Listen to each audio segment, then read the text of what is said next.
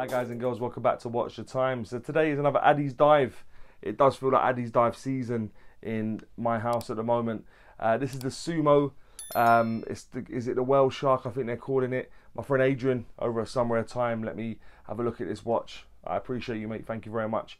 The thing that kind of surprised me about this watch, and he did post a few pictures on Instagram, was the dial. You'll see that now.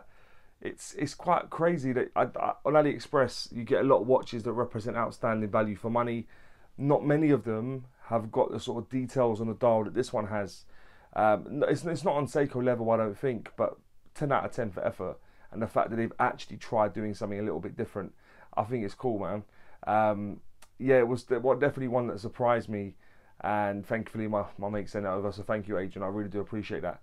But guys, as I say, the Addiesdive are coming thick and fast. Please let me know if there's any other brand that you'd like me to get in for the channel. And without further ado, let's get the camera turned around and get on with it. Hi guys and girls, so this is the watch. As I say, excuse my voice, it's definitely on its way out. Enjoying the Formula 1 a bit too much. So yeah, this is the Addiesdive. It's a Sumo Homage. Let me just put this to the side. This is the watch you're going to be looking at. It's got all the packaging inside. Comes with an instruction manual, tang tool to help adjust the bracelet. This is the press clasp that it came on. Adrian's been good enough to change it. I would have probably done exactly the same thing if I was keeping it around for any length of time. Warranty card, unsigned, which is a bit unfortunate, but it tends to be the case of Sterile and Addiesdive. And 2 links I've had to remove for it to fit my wrist. As I've said before, my wrist is just above a 7-inch wrist, so that will give you some idea of the sort of wrist sizes it will sort of cover. But let me put that to the side now quickly so we can focus on the watch itself. As you can see, the dial on this is a winner, really. I think that's one of the biggest things about this watch is the dial. The model number is AD2102. Inside, it's running an automatic Seiko movement. You ain't better see anything because it's not exhibition case back, but let you have a look at the case back. It's just giving you some information, and it's also telling you on there what movement's there, which is the NH35. Rugged, reliable movement, 24 joules, a date variant of the NH series of movements. The case material, everything apart from the bezel insert and the crystal, is all stainless steel. So that's the bezel, crown, case back, solid end links, bracelet, and clasp. Obviously, as I say, he's upgraded it to a mil clasp, but the clasp it comes on is also stainless steel. The case thickness of this watch is 13.9 millimeters. The lug width, I'll go from the 9 to the 3 to exclude the crown, is 44.6, and when you include the crown, that does become 48.8 millimeters. The lug width is 20 millimeters, and the lug to lug, tip to tip, is 52 millimeters. That does become 55.9 millimeters, given the fact that they are quite protruding male center links of the end links. So just bear that in mind, guys. As I showed you before, the case back is deep etched. I'll let you have a look at it one more time. You can see they've definitely taken some design cues and ideas and a bit of plagiarism from Sterile, quite similar logos. The bezel is a ceramic bezel, and it's 120 click unidirectional. I'll let you listen.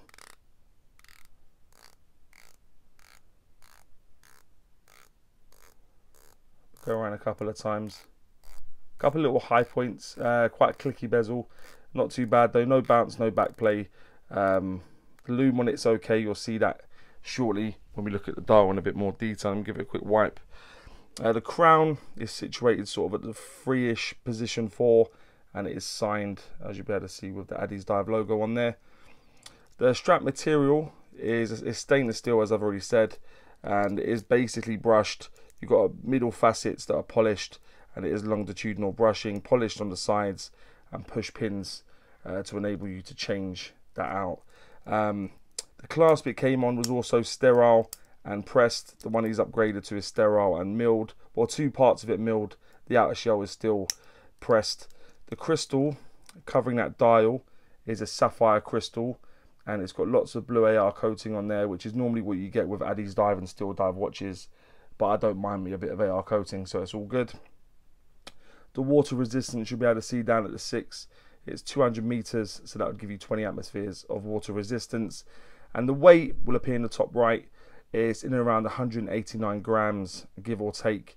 But let's have a look at the dial now, guys, because this is the winner of this watch. It's got a rehaut chapter ring with a minute track going around the outer edge. Inside that, you've got applied elements everywhere aside from the 3 o'clock, so you can make way for a date window. And it's got a border on there, not applied, just printed on border. Below the indices at the 12, actually let me move it so you can have a better look at the dial. I'll move it to the sort of positions I normally do. We go to 20 past 8 because that should allow you to see everything on the dial quite nicely. So you got on all the elements apart from the indices they're all printed, so it looks like it's all been printed. You've got quite a nice textured dial, sort of gives you sort of like rippled effect for the waves, and you can see the Whaleshark sort of swimming just below the surface. Addiesdive printed on just below the 12. Just above the indices at the 6, you've got Deep Sea Hunter, automatic 200 meters. Just denoting the fact it does have 200 meters. It's not going to be certified to any degree, but given the fact the crown and the case back are all screwed down, I would be happy taking this swimming. The loom on it is actually pretty good. I'll bring that up now, and what you'll be able to see is the loom at the 12 on the bezel. It's a bit inconsistent, which is a bit unfortunate, but for the price, given what else you're getting, it's probably not, it's not a deal breaker really, given the fact it's a £110 watch, $150, and you're getting so much other specs and the dial and everything else for the price. As I said, Seiko NH35 movement. You take it out to the 2nd position, it will hack. You put it back in, it will start back up again. To the 1st position, you can scroll through the dates. And if you put it back in, as I say, you can hand wind it. So if you've taken it out of the box for the first time in a while, you should be able to add some juice to it, and then you can screw the crown back up. Very tactile, easy to deal with actually. No problems with the crown. The fact it's signed also just adds that little bit of elegance and class, because I don't like sterile crowns, if I'm being honest. It's nice to see them go through the hassle of putting a bit of etching on there. So well done, Addiesdive. But yeah, that's the dial, guys. As I say, you'll see the blue transition into sort of darker blue, and also you see the Whaleshark swimming under the surface. It's a massive surprise that you can get this at this sort of price. I wouldn't say it's on Seiko level, but it's a lot cheaper than that, and it's just a big surprise to me, to be honest. I've not seen an awful lot of this sort of stuff coming out of AliExpress, so yeah, very well done. But yeah, that's the dial, guys. Let me pop on the wrist quickly, give you an idea what it looks like on my wrist. As I've said before, my wrist is just above a 7-inch wrist. I did have to take off 2 links for it to fit me, and it's on the the highest level of micro adjustment. There's still 2 to go the other way, so you can make it a bit tighter. And yeah, that's what it looks like on my wrist. Very snug. The fact that it's quite big is not going to be for everyone, I can see that, but you can see what it looks like on my wrist, and my wrist is just like an average size wrist. So yeah, hopefully that helps you to make a decision. My friend Adrian did feature this on his channel, and I would like you to go over and check it out. And also what you'll see from the perspective is that he's got a slightly bigger wrist than me, and you'll see what it looks like on his wrist. So that might also be helpful for you guys to make a decision as to whether it's something you're interested in. But that would then take me on to what I think is pants and pukka about the watch. I always start with pants. I like to go high with pukka. So what I think is pants is the bezel loom, as I say, just at the 12 o'clock position predominantly. It's not as good on the bezel as it is on the dial, but yeah, that there it doesn't look very good, very inconsistent in terms of the application. The link size, I said this on the Proxima I had, it's very similar bracelet. I think the links are just too big.